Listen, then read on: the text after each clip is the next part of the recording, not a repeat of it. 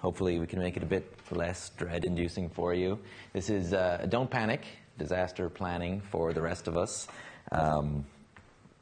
My name is Ronan Dowling. I'm currently the agency tools lead at Pantheon. I was the developer and maintainer. I'm the maintainer of Backup and Migrate, a backup module for Drupal. It also led me to create Node Squirrel, which is an off-site backup service for Drupal, which was purchased by Pantheon, which is why I am now at Pantheon.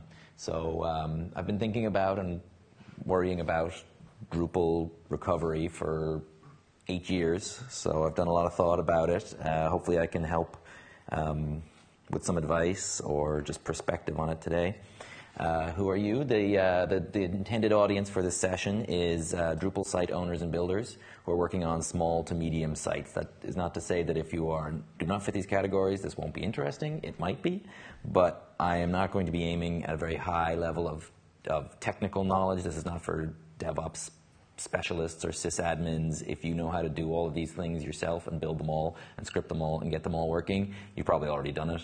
And if you're working on large enterprise sites, most of this advice is probably a bit too basic. So, but if you are running either for yourself or for clients, small to medium-sized Drupal sites, and you know you need to do more to be prepared for downtime, this is going to be a very accessible way to add some protection with a very low-cost, easy way to do it. Before we talk about disaster recovery, we should probably define disaster. So for this specific case, I am defining it as any event which prevents your website's content from reaching your end user. Drupal is a content management system. That's what it's there for. The content is what we need to do. The reason we store the content is usually to get it to the end user. If anything interrupts that, it's a disaster. Now that is not a disaster on the grand scheme of things, with all the things happening in the world today. To call that a disaster for a small website is a bit strong. So this is really more of a major bummer. So so by the end of this session, we're going to have written a major bummer recovery plan. But I'm not just being dramatic. Disaster recovery is a term of art, and a disaster recovery plan is a thing. So that's why I use the term. But whenever you see disaster, whenever I mention it, just think major bummer recovery plan. If we go to Wikipedia, they would be happy to tell us that a disaster recovery plan is a documented process or set of procedures to recover and protect business IT infrastructure in the event of a disaster, which is a lot of words to add almost nothing descriptive beyond what's in the title. But it will tell us that most of them come down to three basic features. They have preventative measures, detective measures, and corrective measures. Past, present, future. That's kind of useful. So I'm going to keep those in mind. Those will come up later. We're going to break things down by those three steps. There is not a ton of disaster recovery advice on the web for websites, specifically for websites. But that which is there usually breaks it down to three simple steps that you can do to create your plan. First step is identify all of the threats to your site. Anything that might happen that might interrupt operations, anything that might constitute a disaster. Figure them all out, write them all down, prioritize them by likelihood and by impact. Plan the recovery of each threat. Write down a plan for when each of those happens and what you'll do to respond. And practice. Run through dry runs of your recovery plan so that when you have to do them in action, you won't be doing them for the first time and you know they'll work.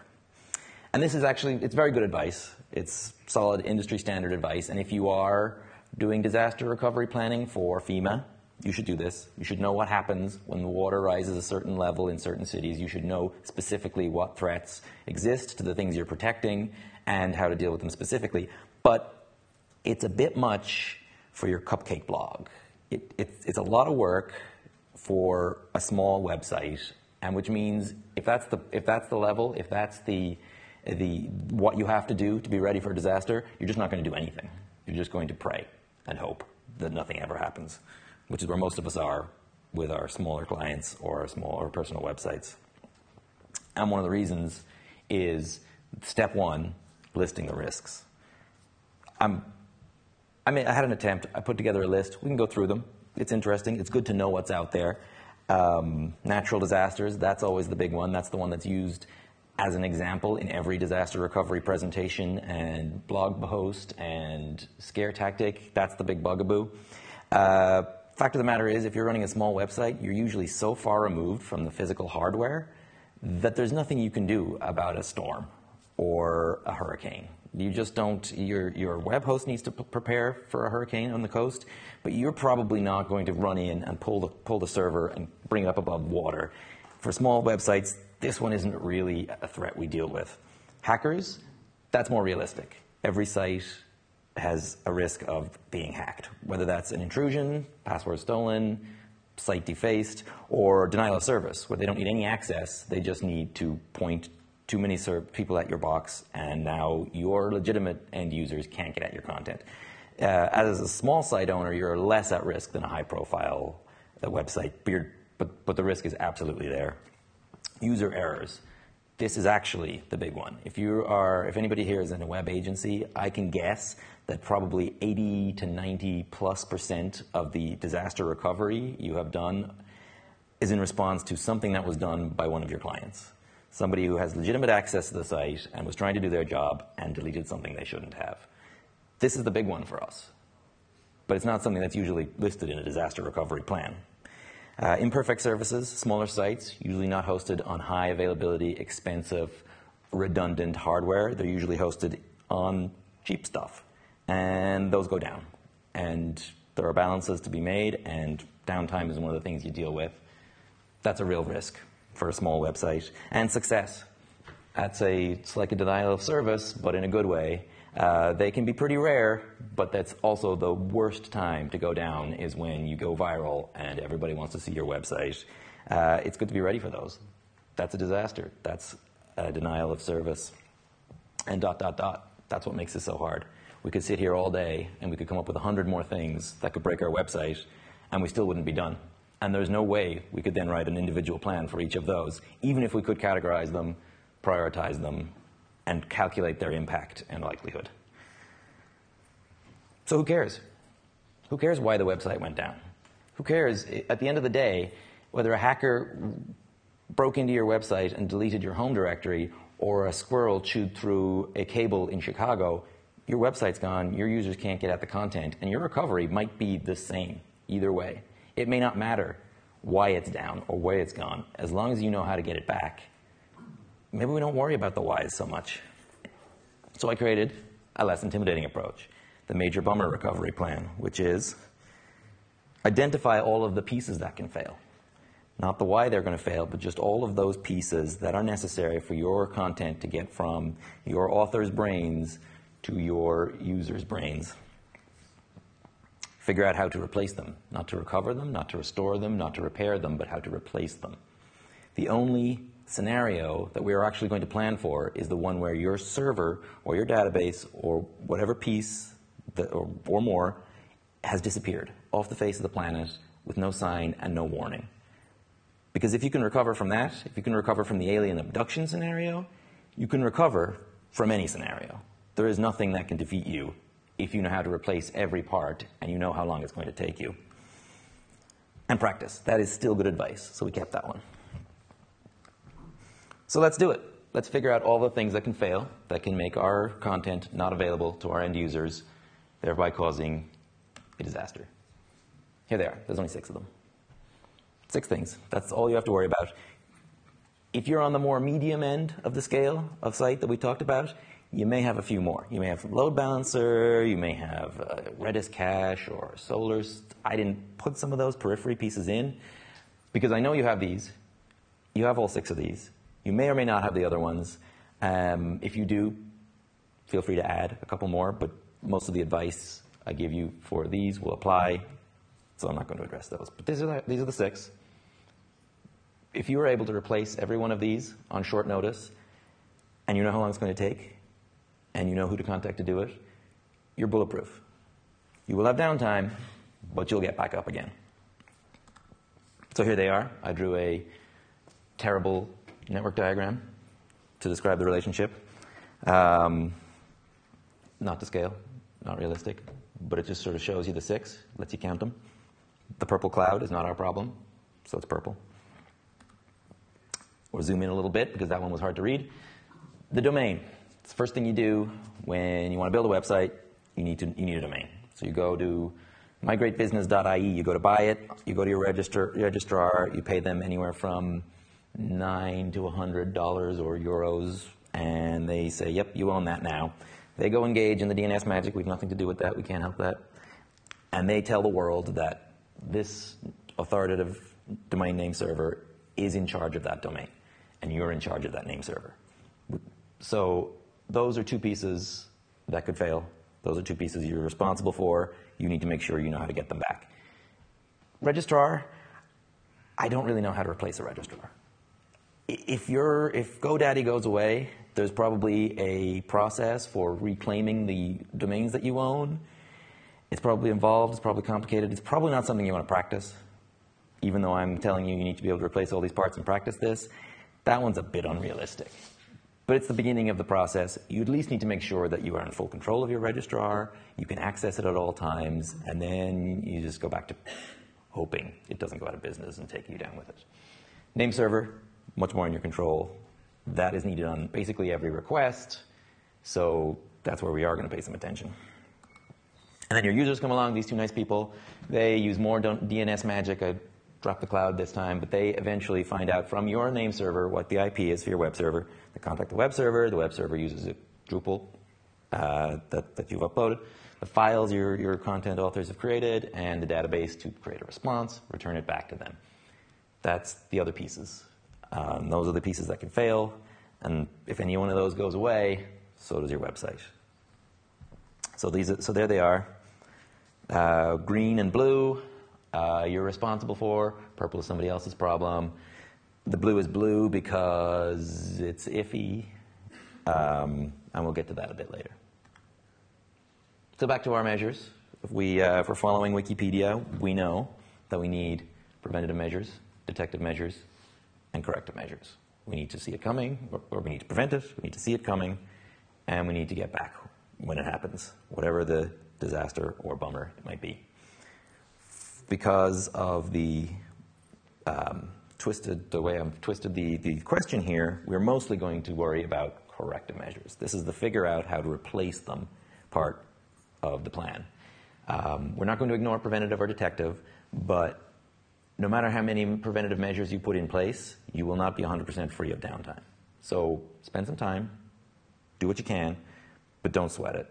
Detective measures will let you start your recovery faster, but they're not going to recover anything any more thoroughly or any better than you would if you didn't have them. Again, it's cheap, it's easy, do them. But really what we're concentrating on is replacing. So we'll deal with the other two, preventative measures. There are some basic steps you can do ahead of time to lower the chance of downtime. Again, it's never going to be zero, so I'm not going to worry too much about it. These are all pretty basic. I bet you're all doing them, so I'm not going to spend too much time here. Security best practices. Do your best to prevent hackers getting in the first place. You'll have to worry about this a bit less. Use good vendors.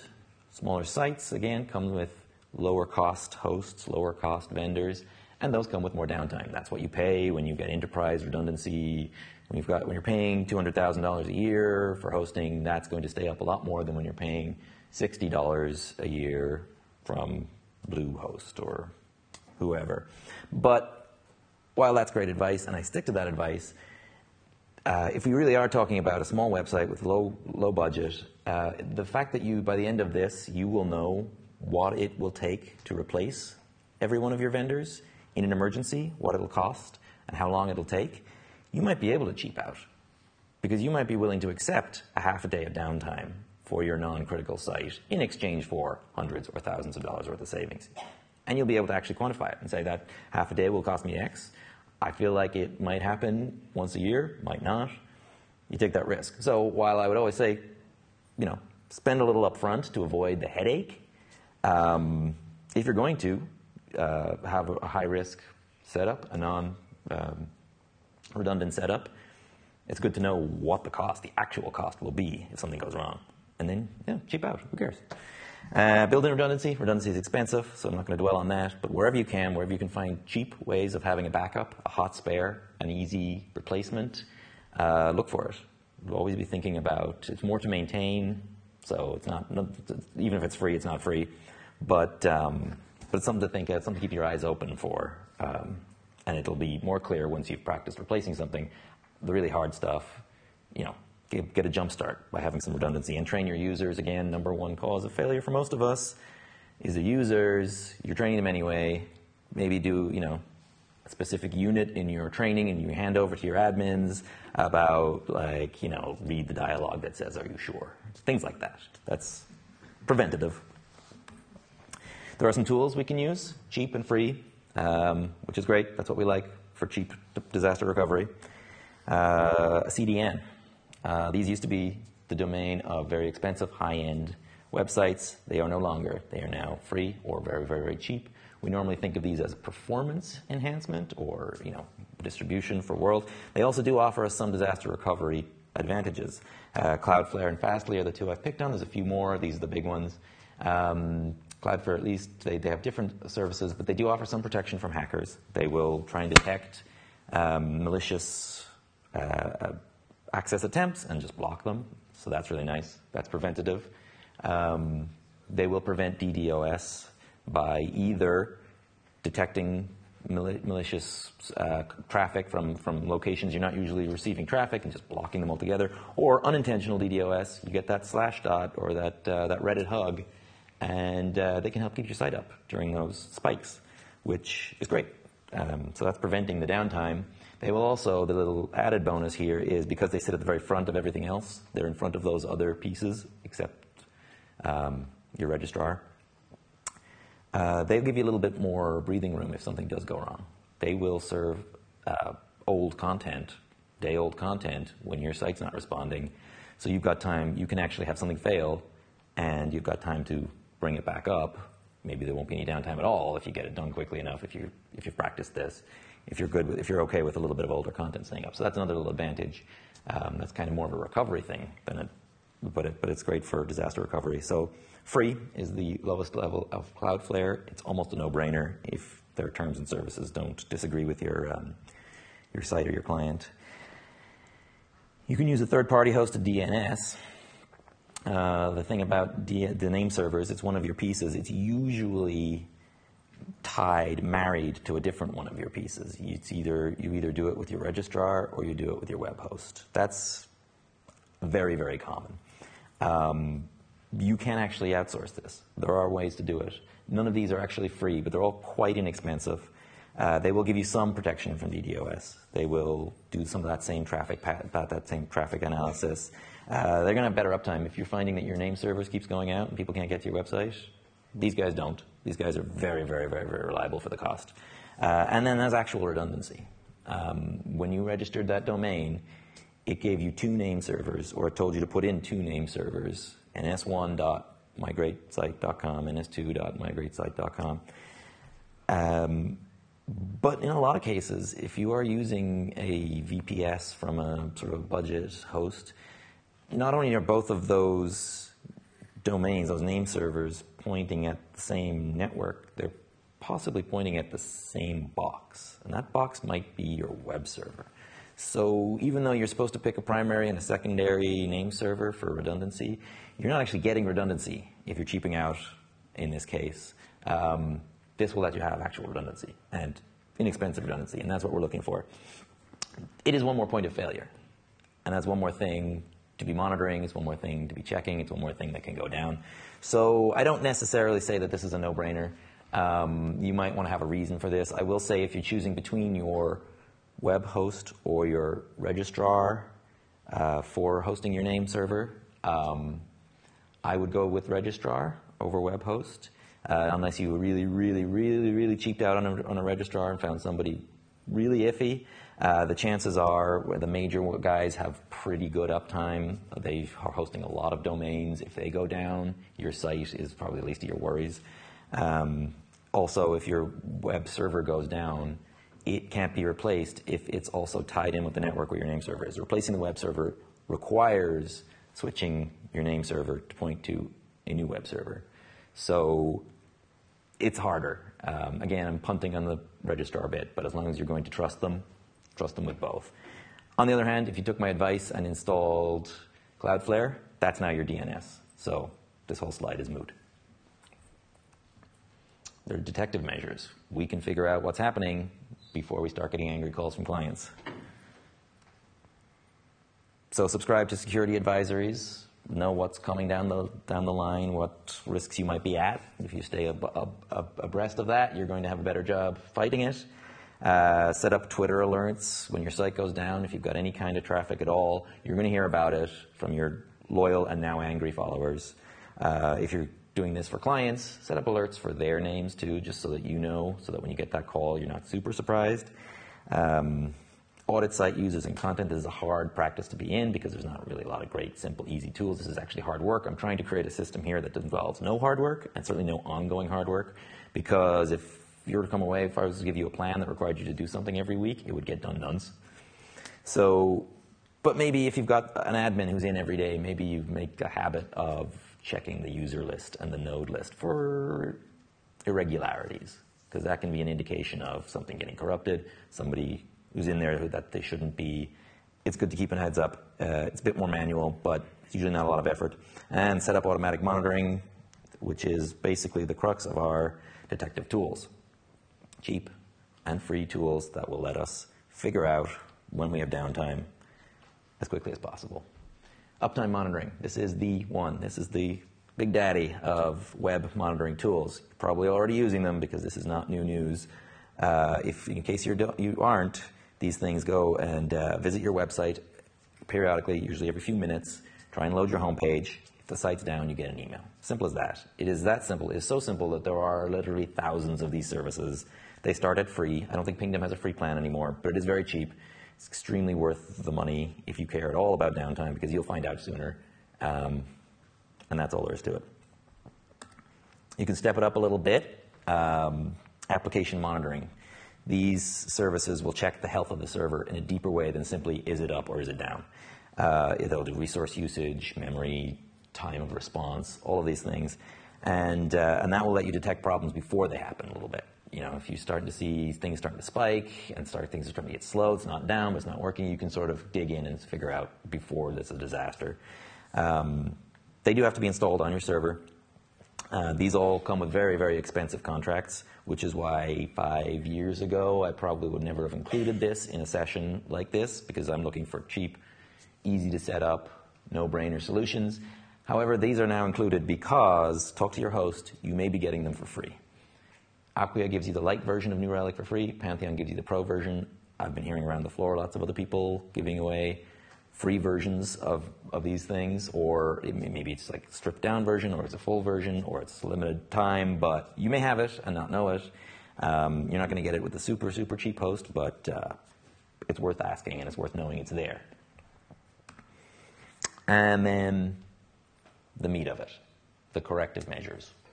What do we do when it happens? We've got our 6 pieces, one or more of them disappeared. It was abducted, it's gone, we can't find it. We can't rely on it to help us get the new one up. So what do we need to do? How do we do that? Well, obviously, the reason I'm here, backup. Backup is redundancy for your data. All of your work, this is informational technology, so all of your work results in data. Some of it can't be reproduced. Some of it would take a long time to reproduce. And if your data doesn't exist in 3 places, it doesn't exist at all. That's the old adage. So that means back it up, copy that backup, and then you know when you have to recover, at least the data is there. Seriously. So what do we back up? Well, that's the question. It breaks down, again, quite simply, to 4 different things. There's 4 pieces you will need to back up if you want your site to come back up. Your server configuration, your code, your files, your database. They're separate because they have different levels of difficulty of backup, different levels of frequency of change, and different levels of difficulty of restore. So you probably don't want to treat them all as the same. You don't want to have one backup to rule them all. You need to treat these individual parts as separate backupable data if you want to have the easiest and most success. So we'll go through those. Server configuration, PHP INI, Nginx, DNS's own files, anything that's unique to your website. If it's standard out of the box in Fedora, you might not need to back it up because you can get that back pretty easily. But if it's, a MIME file change in your Apache configuration, you need that for your website. That's data. It needs to be backed up somewhere. The good news is it almost never changes. For most sites, especially smaller sites, we do this once. It starts running. We don't touch it again until something breaks, and that's usually because of some security update at some point. It's not too hard to recover without backup. We don't spend dozens and dozens and dozens and dozens of hours configuring servers for small sites. So if we have to do it again from scratch, we usually can. It's stressful. We don't all love doing it. If we're using cheaper hosts, it can be a bit tough to get those changes in. But if you don't have a backup, you're not going to die. It's just going to suck more. It is difficult to back up because each of those changes usually goes to a different file, possibly on a different piece of hardware, possibly that you have limited access to if you're not running your own hardware. You have to ask your host what their plan is for backup. How do we get this configuration back? You need to know. But you also want to make sure you're keeping your own records of any custom configuration, whether you're going through a managed host, a shared host, or if you have a systems operations person you work with at a school or at a client or whatever. Every time you ask them to, hey, can you bump the memory on PHP? Hey, can you install this, this Apache module that's on every other server but somehow wasn't on this one? Every time you have to do that, you need to keep a record of that, keep it together, because you may be asking for all of those things again, and you may be asking for them in an emergency. So you don't want to have to go remember what was the thing we had to do to make that one module work on this one site. Just keep a record, keep it safe, and then you know how to get back from scratch. And the other thing you can do is adopt DevOps. DevOps, this is what the track is. You're taking all of that server configuration that we all used to hate to do, all those buttons that we had to check, all those things that were impossible to back up, and you're turning them into code which we know how to deal with. So that might be a bit of a big ask for small websites, but it's a great future because it means we can treat our server configuration like code. And code is easier. It changes rarely, not much more frequently than server configuration, but for small websites, you're probably not pushing changes every day. You may not be pushing them every month. You may not be pushing them every 6 months. It changes pretty rarely. It's sometimes possible to recover your code without a backup. It all lives on, most of it lives on Drupal.org. You get it from GitHub. You might have bought a theme, if it really is a very small website. Chances are you have some custom code and some custom theming, even on the very smallest of websites. So don't rely on not having a backup. It's also a huge pain to gather everything and remember what it was and all that. So, treat it as something to be backed up, but it's not, for some people it might not be the end of the world if they're using it pretty out of the box. It always should be in version control. That might be enough for you if you've got version control and you've got hosted version control and you're comfortable that GitHub has more availability and uptime than you could possibly ever need. Maybe you don't have to worry about having a second copy of it. I still would if you can, but this is not sort of end of the world stuff if you're using decent providers.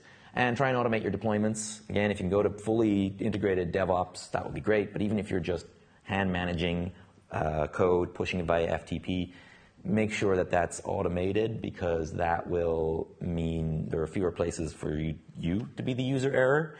And it also means that in that emergency, when you've got to recover, it's quicker. You've got one button to push. You switch your deployment over. It goes to the new server, or it goes to the same server that just got recovered. Makes it a little bit quicker. If you don't have, a sophisticated DevOps team setting you up with continuous integration, there's services like DeployBot that literally read your Git, push it over to an FTP server, make a log. They're inexpensive. They're well worth it. Uploaded files. These are the files your users create. Videos, images, documents. You upload them into Drupal.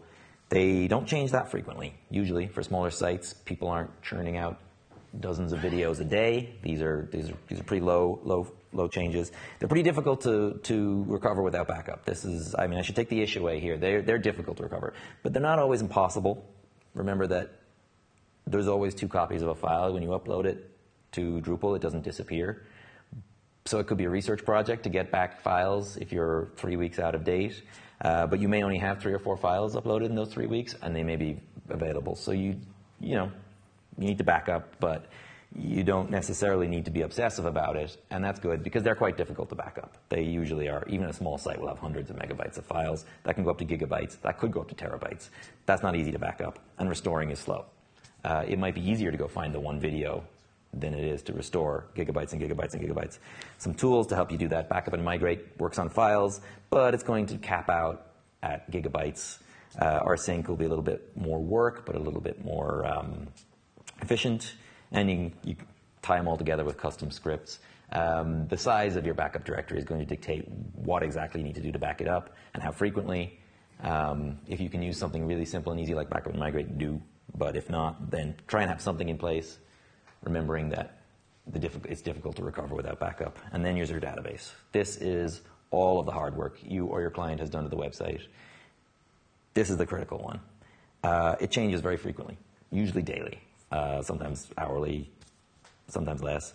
It's impossible to recover without backup. If you're a blogger, you're probably writing your blog posts directly into the web, and that's the only place that text has ever existed. This is impossible. If that's gone, you have to rewrite your entire website. So back it up. That's the priority. It's easy to back up. It's a small amount of data. There are lots of tools. Backup and migrate. I wrote it. It's great. Use it. It will work for almost every site because your database is so small. You could be backing up hourly, and on most places, you won't feel the hit of the extra work that's being done. You won't feel the cost of the extra files that are being stored because it's a few megabytes of data. So that should be the most frequent. It should be the easiest. It should be the cheapest. But as well as the pieces we can back up, we can sort of turn the backup on its side and look at the different layers, levels I'm calling them, of things that can be backed up. We have server level backup, we have application level backup, and we have content level backup.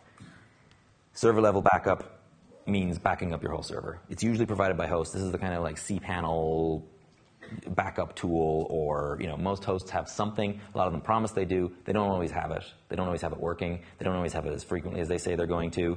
But it will back up the entire server configuration, database, code, files, everything. It's quite slow to recover. You may need to file a ticket. It may take a week. And the first 3 they try won't work. They'll have to find one that's a month old. So it's dependent on your host. Cheap hosts are worse. Better hosts are good. But it is pretty good for total system failure. If that server is completely wiped out, it's no good just having your files and your database. You kind of want everything to be restored all at once. So look into it, make sure your host has it or you have it set up, make sure it gets tested once before you need it, because it won't be, just because they say they have it doesn't mean they do.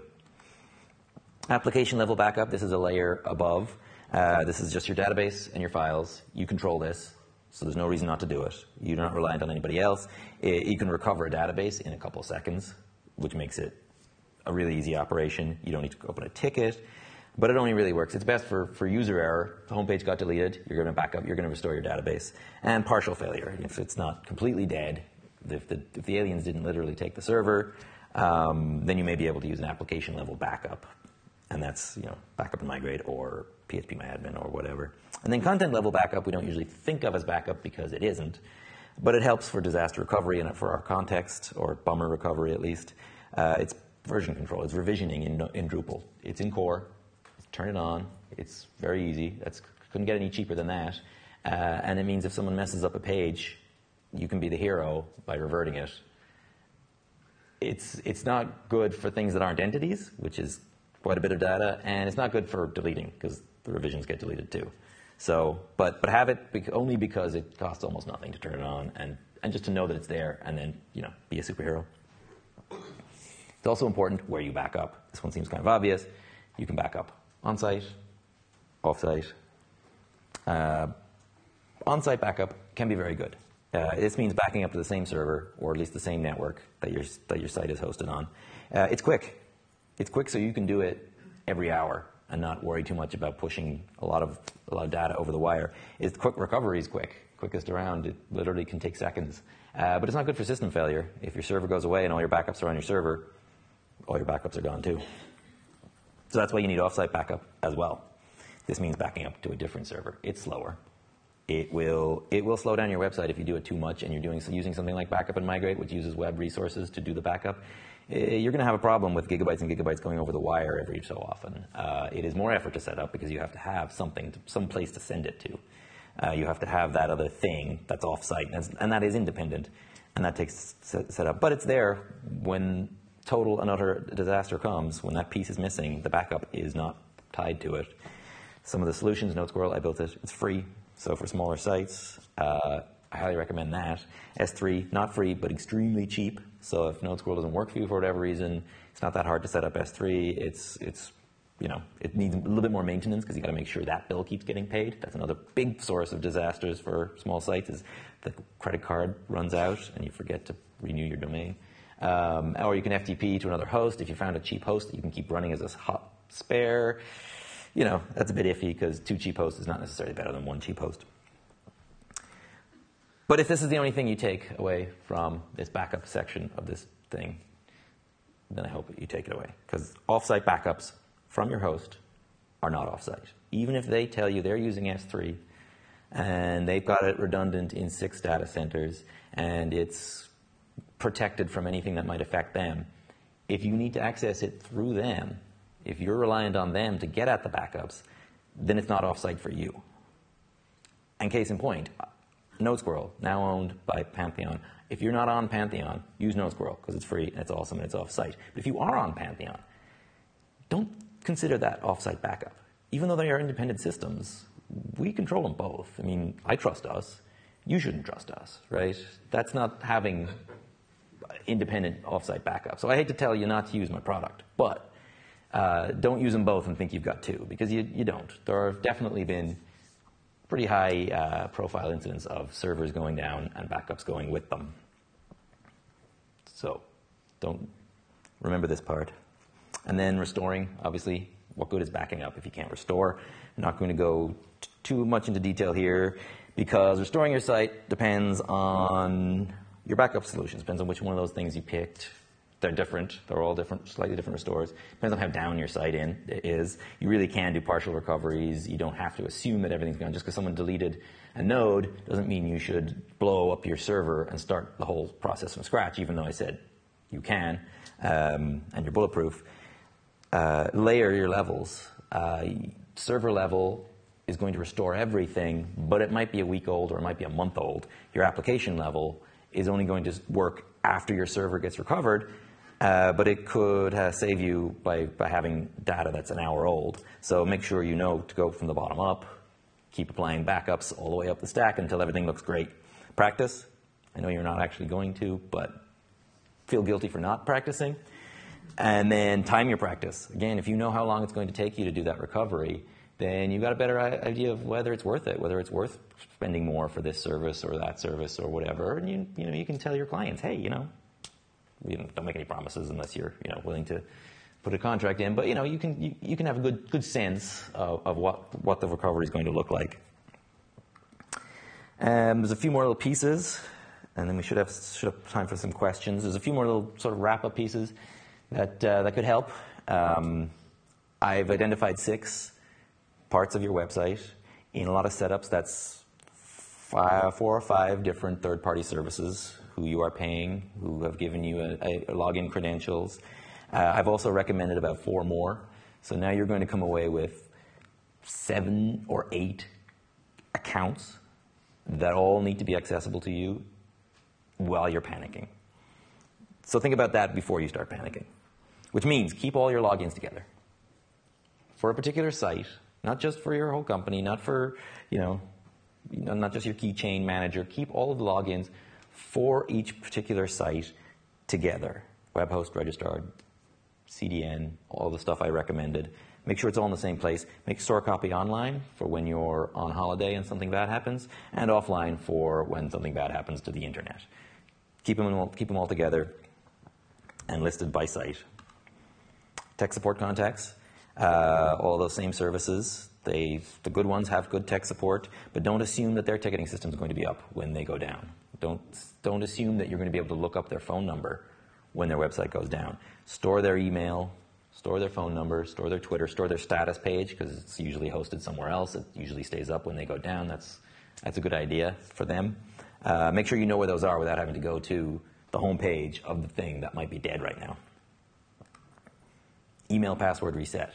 Each of these accounts, I don't know if any of these have an exception here, so I'm going to assume every single one of these accounts has a user or an email-based account, and they use password reset via email. That's the standard right now.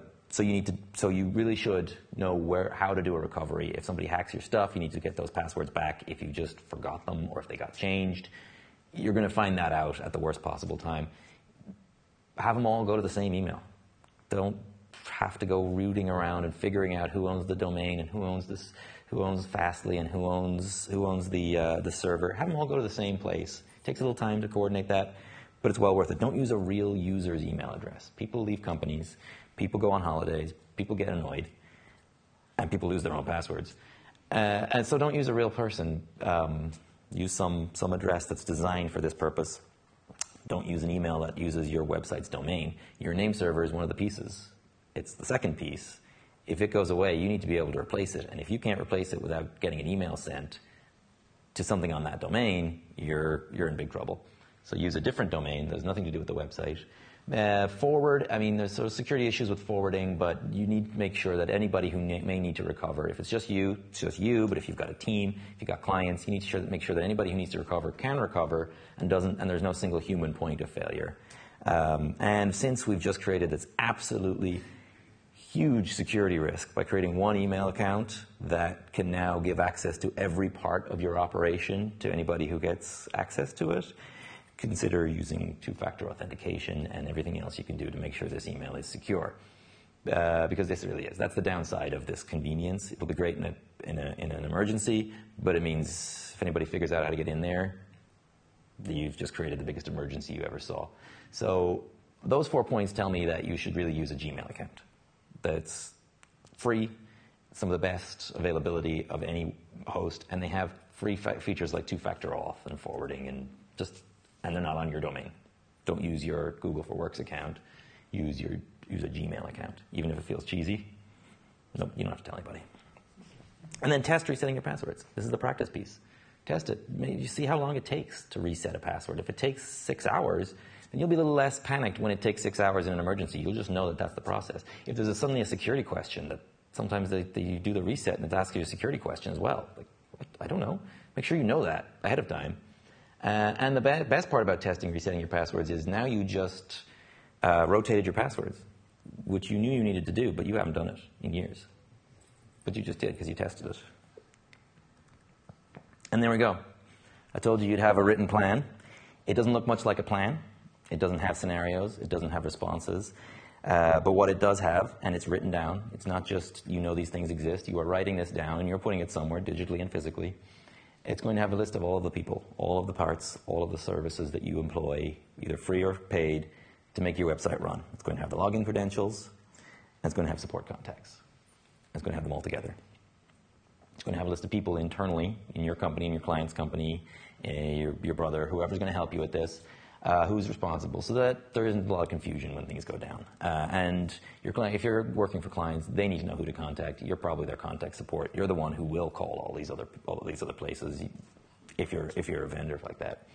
And you're going to have the location, type, and frequency of every backup, and any gotchas, anything that you may need to know to do a restore on those that wouldn't be obvious. You don't need to get into too much detail, but if you have this written down, it's going to help you a lot in an emergency, and you're going to feel a lot better knowing that that's there. And you can write it down, and you can leave it there, and now pretty much everything I told you to do does not need to be done every week or every month or every year. Your small site is better protected than it was before, and your day-to-day level of effort has gone nowhere. So that's my session. Thank you. We will have time. Yeah, we've got plenty of time for questions. I do need to remind you to please evaluate this and all of the sessions. And before I go, we got to make sure you guys join us for sprints tomorrow. Start at 9, go pretty much all day. So thank you.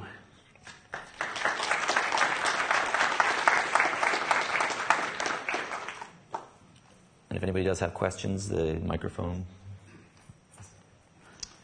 You had a slide up that said if your data isn't backed up in 3 places, it's not backed up.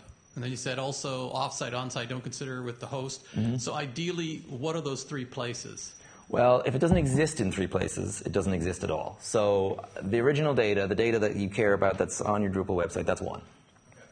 Then you should probably have, for as much as possible, it's not practical for everything, for as much as possible you should have an on-site backup, something that's on your server, quick to restore.